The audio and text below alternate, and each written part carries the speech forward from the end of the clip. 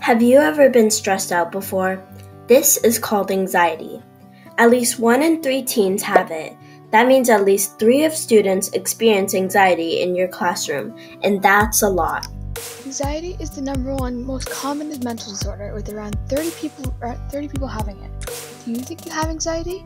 Well, here's some symptoms. Sweating when anxious, feeling dizzy, trembling, and feeling weak.